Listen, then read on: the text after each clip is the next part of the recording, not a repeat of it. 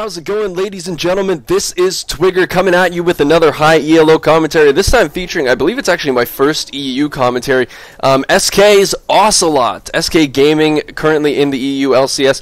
They're currently sitting at the bottom of the totem pole there along with Evil Geniuses, but Ocelote being one of my favorite AP mid players. He's actually going to be playing Vayne in the bot lane this time, so a little bit of a unique champion for him. I don't think I've ever really seen him play Vayne, but the best thing about these top tier players is that they can pick up champions and be absolutely stellar with them, even if they've never played them before. But I definitely think that Ocelote has played Vayne in the past, so he should be pretty decent on this one. And one of the best things that I like about Vayne is that she's such a technically skilled player.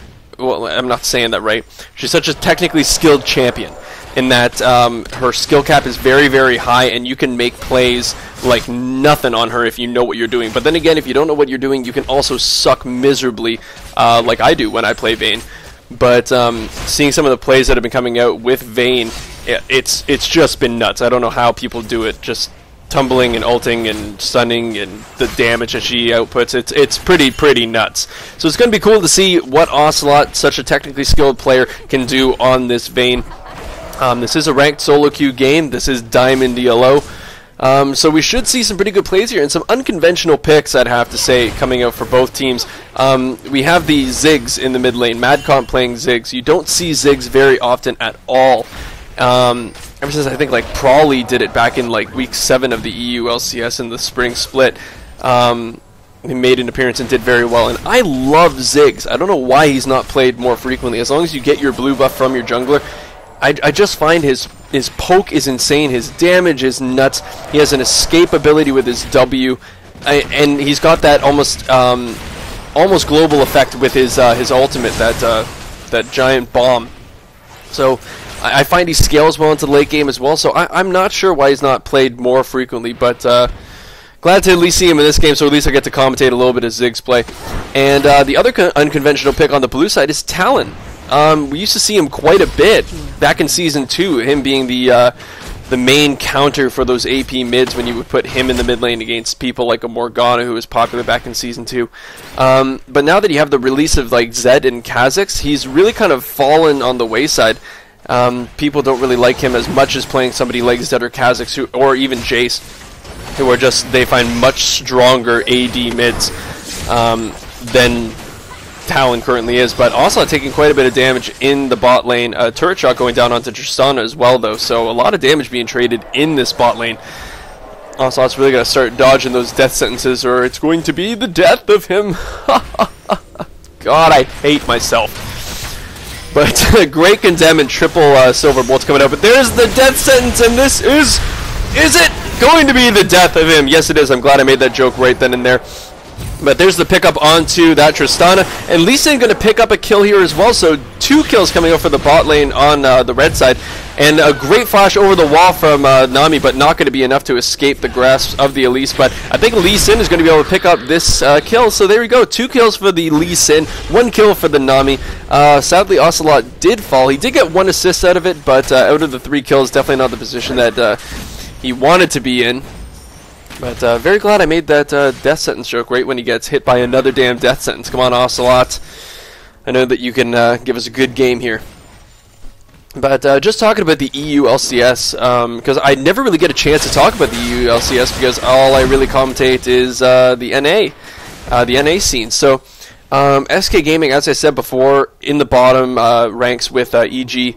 And then you have NIP, which has, honestly, I've been loving NIP recently. They've pretty much been one of my favorite teams.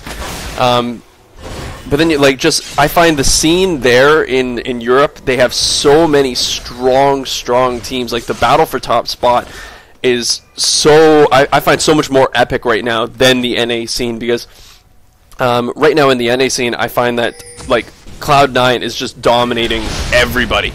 But you don't have that in the European scene right now. Like, you've got Alternate, Fnatic, NIP, Gambit Gaming, like, all of them are doing incredibly well. But none of them are just, like, the team. But I'm going to talk about that later, because also taking a lot of damage here. Nami's Aqua Prism not landing. A Flay coming out. Is this going to be enough? The E going down onto Ocelote. Is it going to be enough damage over time? I don't know if it's going to be. Ocelote is going to survive with just barely any health. And they managed to pick up a kill out of that one onto the Thresh. Sadly, Nami was the one to pick that one up, but we'll take the assist. But Shen's ultimate coming out to try to save the Ziggs. I don't know if the bleed is going to last for long enough. He's going to survive too. Unreal. Great Shen ultimate, saving his counterpart, Ziggs. Well, not his counterpart. What the hell am I saying? I cannot speak today, guys. This is just, it's been a day. It's only the morning, too. I guess that's it. It's the morning. I haven't eaten yet. I haven't had my coffee, so it's, yeah, that's a thing. But Ziggs managing to survive with that very, very clutch Shen ultimate. They didn't manage to pick a kill up off of it, but now we're seeing why Talon was that kind of counter to the AP mids in the mid lane, because his burst damage is just unreal. And having that ability to silence, as we can see, like if Ziggs doesn't plan accordingly, he's not going to be able to get that W out, which means he's not going to be able to get that escape down. And if Talon is on top of you as Ziggs, good luck getting away from that one. He's going to silence you, you're not going to be able to escape, and you're not going to be able to burst him down. So, tricky position for the Ziggs to be in, but played that very, very well, did escape that one. And we're seeing he does have a bit of a CS lead, 54 minions to 45 minions of the Talon. And Talon going for the double Doran's Blade alongside Vayne, doing the same thing, but really kind of want that early game dominance, that I need damage now kind of build. And Ocelote's just a little bit behind, which is why he's going there. But Lee Sin coming in for a gank, getting a great jump onto the Tristana and her Buster Shot. Great death sentence, pulling Lee Sin away from Tristana, but a stun going down onto Thresh. I think he's fine with dying for that cause. But Lee Sin's still going to try to chase down this Tristana. His flash is not available, and it doesn't look like Talon was anywhere near coming in for this one. He's got to land his Q. He does land his Q, and there's the kick for the finisher. So killing spree for Bart on this Lee Sin. Pretty unreal play there. The Buster Shot was actually great, knocking Lee Sin away, even though we did get that. I believe he put a ward down there to try to get the dragon kick backwards towards Vayne and Nami, but using that Buster Shot, getting him very far away. And a great Thresh death sentence, but sadly it just was not enough. That Vayne condemn killing off that Thresh, and then just the nice chase potential that Lee Sin has, considering that he's landing his Qs pretty darn well. So the farm game continues. Both mid players now do have their blue buff, so going to be expecting a little bit more action in there, I suppose. And let's take a little run down the CS. Up in the top, we have that lovely top lane Rise, which I can't remember who started that. Was it Shy? I believe it was Shy who started that one off. I believe he's from CJ Antis Frost. And it's so annoying. I don't know if you guys have ever played against a top lane Rise, but when you're playing a standard top lane champion, somebody like a Darius or like Shen or Singe or something like that, I just find it so remarkably annoying because his poke is incredible. He can last hit very, very well under turret with his overload. It's very, very annoying. But he is currently winning that top lane matchup. Shen actually going in on him, try to do as much damage as he can, but Ryze just going to Rune Prism him up and do a couple overloads and run away. So 68 to 58, nice lead for that Ryze. 43 to 40, very even in the jungle, but Lee Sin sitting with 3 kills and 2 assists over that. 2 kills and 1 assist over that Elise. But the flash coming out of the Rise, there's a Runic Prism. His ultimate has been popped. I don't know if he's going to have enough to get out of this one, but ends up getting cocooned by Elise there just at the right time. And she's going to get a lot of damage down with her percent damage. I think this might actually be enough to kill. The red buff has procced, and that's going to be a kill. So Elise picking up that Rise in the top lane. He just got a little bit overconfident trying to flash Runic Prism that Shen. And Elise was just there at the right time. That's what you get for just having a good jungle on your team who just kind of understands what's going to be going on. But there's the Shen ultimate coming out very, very early to make sure that he can be here for this counter game before anybody goes down. The death sentence lands and the shutdown going to Thresh. Not the person that you wanted the shutdown bonus on, but hey, you could at least survive that gank and even picked up a kill, got the shutdown. So definitely can't complain about that. Very good call on that Shen to do an early ultimate rather than a reactive ultimate. It was very much he wanted to be part of that fight, not just being I'm going to save your life. It's I want to save your life, and we're also going to get a couple kills here.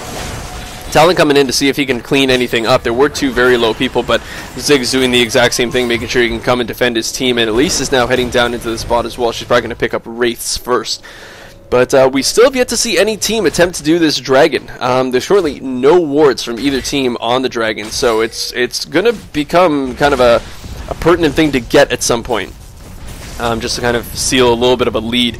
We are currently sitting 15.8k to 14.6k, just over 1,000k.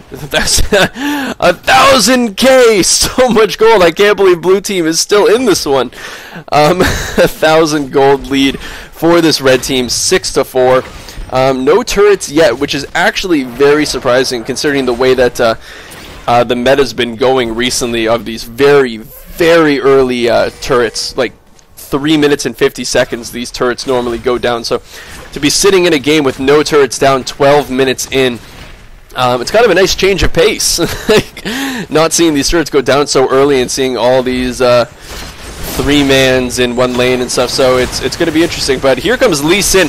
The Q landing onto Thresh, but Elise is here for the counter gang. The jungle presence currently in this game has just been incredible. They are so good at being in the position that they need to be to counter gank or to set up good ganks. So I got to give my props out to Elise and Lee Sin for this game. They are playing very, very well. Ocelote picking up that Bilgewater Cutlass, definitely going to be going for the Blade of the Ruin King, which means that Ocelote's not necessarily going for the more team fight phase. For more team fights, there's the ultimate coming out of Lee Sin and the Nami ultimate, but the Nami ultimate actually stopping the Lee Sin kick from going all the way back. Luckily it didn't matter, but I didn't know that that would actually happen. It completely stopped Lee Sin's kick from going back. It just stopped him in place, which normally you would want that to happen, but Lee Sin's trying to get him all the way back into his team. So, interesting little tidbit there that I did not know. That will counter out the Lee Sin ultimate, but just what I was saying about Vayne. If Vayne is going for the more team fight oriented phase, going for that big damage on multiple targets and really helping out your team, you normally see them go for like the Bloodthirster into the Phantom Dancer, but when you're going for that Blade of the Ruin King, he is definitely going for that kind of more duelist. He will definitely be helping out his team because you've got that Shen and the Elise on the enemy team who are going to have pretty decent amounts of HP by the end of this. So the true damage coming out will help a lot. But when you go for that Blade of the Ruin King, the active really helps out with your dueling potential.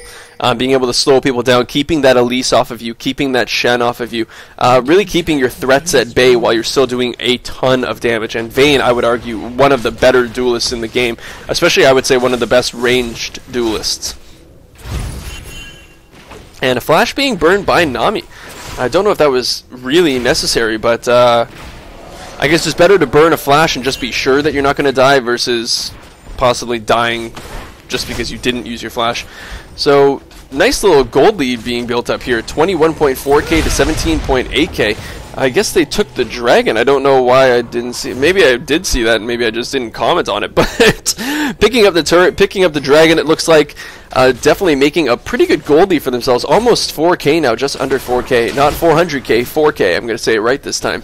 But Ocelote just farming away, did manage to get another kill, so 2-1-2. Wish he had a couple of those kills that went on to Nami, then he would be a pretty terrifying Vayne.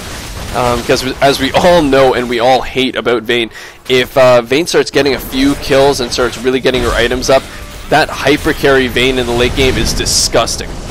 But we have Shen's ultimate coming out onto the Ziggs, but looks like Mad Wicked on the rise going to be popping out the damage onto Ziggs and picking him up. He's doing quite a bit of damage right now. He doesn't yet have his Rod of the Ages, but he's definitely working towards that, and his tier is stacking. I wonder what his tier is currently at. 284, so he does still have a long ways to go. The thing about building Rise like this is that you have a horrible mid-game. You really don't have any kind of a damage spike because you have to wait for your tier to build up and you have to wait for your Rod of Ages to stack up. So yes, the mana is going to be building for him, which is going to increase the amount of damage that his spells do, but he's not going to hit a damage spike until quite later in the game. But I think with the team comp that these guys are running, they're kind of wanting to go into the late game. With a Talon, a Vayne, and a Rise, really definitely the triad of we're going to screw you over in the late game. Because when Talon gets into the late game, I don't think his scaling is nearly as good or as Kha'Zix or Zed. But he will get to the point where basically Ziggs or Tristana will just be completely wiped off the map. And that's exactly what I think they're going to look for, is just take one of those big carries off the map completely, and then let Ryze and Vayne just run around killing everybody. But here comes Thresh, interesting kind of engage. They do see that Ziggs, there's the big bomb coming out. The Ignite's going to be enough from the Thresh to pick up the Nami. I'm sure they wanted to give that one to Tristana, but Ocelote is now on a killing spree. Good for him, because he was having a little bit of a rough start. But there are 3 people still in this bottom lane, so it was a 1-for-1 trade. I think that kind of went in favor of the red team, simply because the blue team had to waste 2 people coming down for that gank, while the red team just had their jungler down here. So Ryze has just been able to push that top lane down. He's already got 1 turret, and he's already working down on the 2nd turret. And may I remind you that Ryze is single-handedly the worst turret pusher in the game. I know a lot of you guys already know this, but for those of you who don't know, when you're attacking turrets, the damage going onto the turret is based off of either your AD or your AP. And fact of the matter is, Ryze doesn't build either one of those. He does build AP now that they change him to a little bit more of a hybrid between AP and mana, but he does tend to just want to stack that mana to make his abilities stronger. So without building any AP or AD, he does crap damage to those turrets. So the fact that he's pushing up that lane and doing such a good job and already on the 2nd tier turret, it's a pretty big deal. Because it means that the blue team has been letting this happen for a while, because he's so bad at pushing these turrets. And it looks like Ryze is just not scared at all. He's chilling in that lane. He already popped the Hex Drinker from Zed. Not Zed, on Shen. And he's just staying in this lane. It's currently 2v1, and Ryze is having no issues with this at all. And he has yet to go back to base. He had those items for quite some time. So looking at his money, 1,700 gold. He could definitely go back and finish that Rod of the Ages.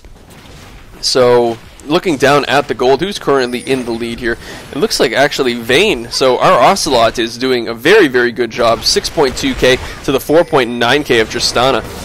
So way to go, Ocelote. I'm very glad to be finally commentating my first EU commentary, and it looks like Ocelote's doing pretty darn well. So very, very glad to see. But I'm waiting to see him in the team fight phase, where he can pop that ult. Oh, I can't believe that didn't stop the recall, but every now and again that happens. But I really want to see Ocelote in the team fight phase, where he can pop his ultimate, run around, try to pick off the squishy targets. I think he's going to do a very, very good job of that. Well, at least I hope he does. And Talon making his way through the enemy jungle here. Look at the damage coming down onto Elise. Oh, dear God. Talon just basically said thank you for that red buff. And pretty much Spider meet Boot, right? It's just absolutely dominated her. And there's the ultimate pop by Ocelote wants to get in on this Tristana, but the Shen ult being popped. The Nami ultimate being used, but the death sentence landing onto Ocelote. He is going to get blown up here. It was a great Nami ultimate to try to stop that one, but it looks like Ocelote just wants to get hit by these death sentences. Really doesn't, pretty much that YOLO swag running in there, be like, you can catch me with the death sentences. Oh crap, I'm dead. And Ziggs coming in to try to support his team. It is 3-on-4 currently in this bot lane. So I don't know how the enemy team is going to feel about this one, but there's the Thresh going down, the big atomic bomb missing. It's the Mega Inferno Bomb, that's what it's called, Mega Inferno Bomb. A Shen taunt coming out onto the Ryze, and look at the damage coming out of Ryze. One more overload would have killed him, but oh, and that auto attack's not going to be enough. The Lee Sin shield keeping him alive. I don't know if Lee Sin's going to be able to make it out of this one, though. No, he's not. So he sacrificed his own life to keep that Ryze alive. Yeah, not the best trade. Very, very prolonged fight for both sides. What did it end up being? Lee Sin died, and Vayne died, and then Thresh died. So it was only a 2-for-1. But I guess technically it was a 2-for-2 because Talon had killed Elise prior to the fight at red buff. So really, I would say it was kind of even there. I believe they did get the shutdown bonus onto Ocelote, though. Yeah, there it is. So UBE? I don't even know who that is on the team. It was Tristana. Oh, so you know what? I'd actually put that fight a little bit more in favor of the blue team, because getting that shutdown of 432 gold onto the Tristana, who was currently not doing overly well. 1-2-4. She was 0-2-4 before that kill. Definitely the position that Tristana wants to be in, getting a little bit more of that gold, the change in her pocket. But another Dragon going to that red team completely uncontested. So looking at the score, 32k to 26k, the lead just keeps on increasing ever so slightly. We're now at 6k gold lead for that red team, 11 to 7. One turret still to 0. The blue team has yet to take a turret. They seem to always be pushed to their turrets. And I don't really think the blue team, they need to start making moves, because yes, they do have the Tristana, who is an incredible late game carry, but I do not believe that Tristana is going to beat the Vayne in the late game. If Vayne gets to late game, I think Tristana will lose to that. But look at the damage coming down on the oh jeez, Talon is just doing so much damage.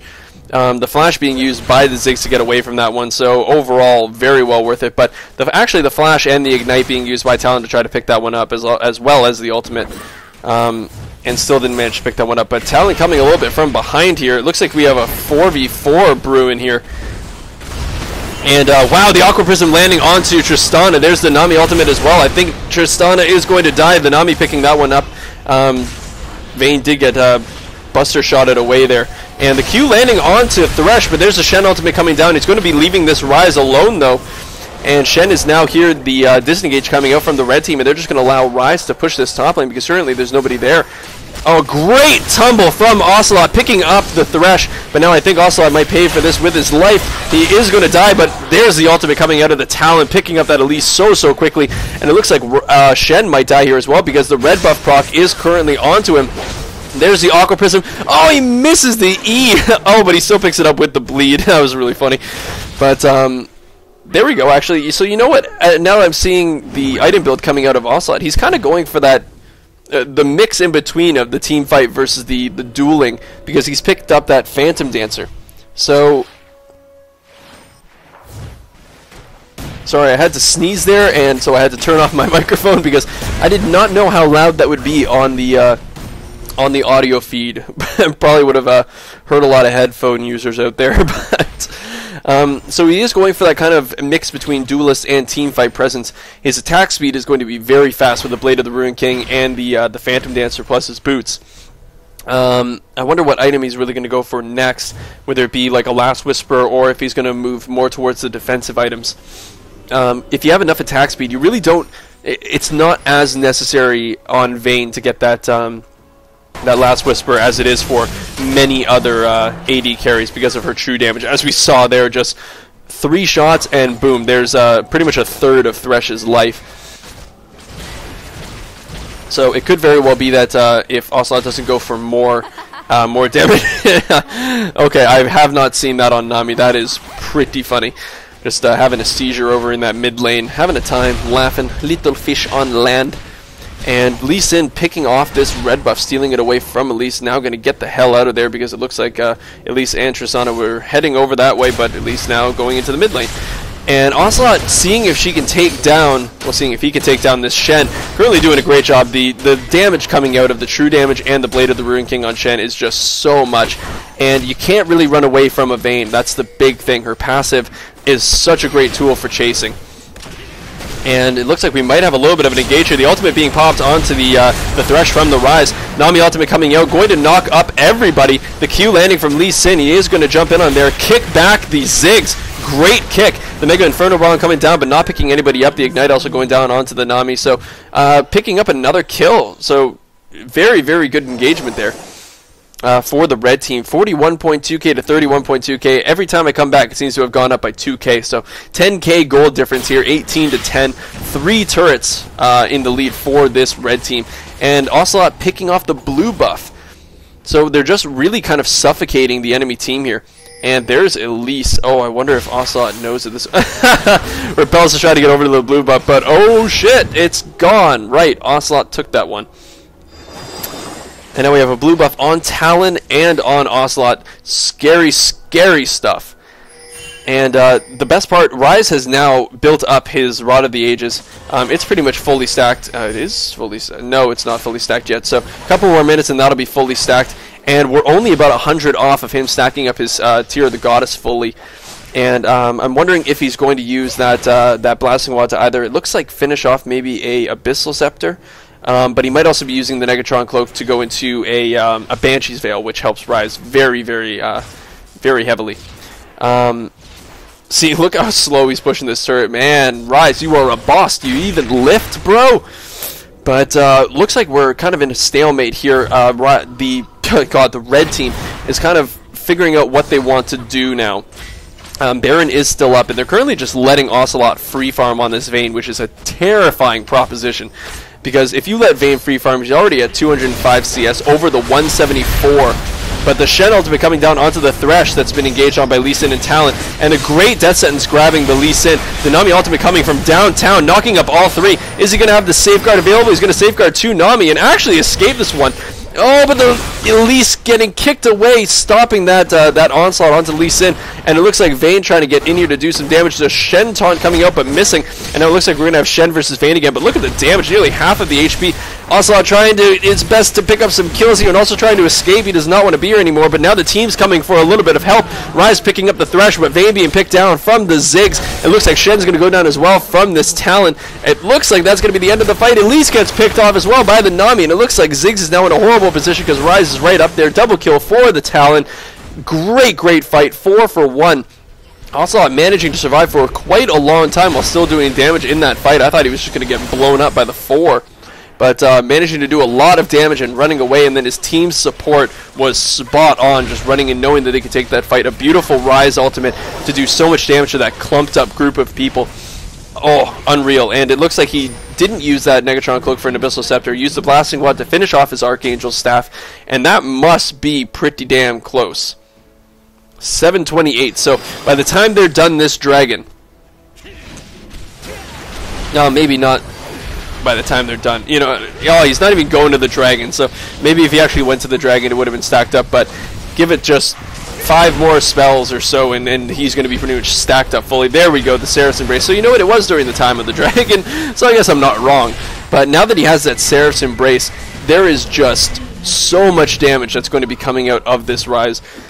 Looks like my phone's ringing, but I am not going to answer it. I'm in the middle of a commentary. But there we go, there's the surrender. 4 votes for 0. So very well played from Ocelote. Very well played by the entire red team. Everybody just played superbly that game. There was not a weak link on that team. I would have liked to see Nami get a few less kills and give them to Ocelote, but you know, 4-2-15 it's pretty much an Edward kind of support score, but still doing an incredible job. And SK Ocelote, unreal game as Vayne. You could definitely tell he's not an AD carry, but still the mechanics were all there, played very well. So hopefully you guys enjoyed that one, my very first EU cast of Ocelote for the first time. So hopefully you guys enjoyed that. I'll hopefully be putting up a few more EU games so we kind of get a nice little mix of NA and EU, and if I can get any Garena or Korean games, I'd love to get those up from the OGN. But hopefully you guys enjoyed that, and I will see you guys in the next High ELO commentary.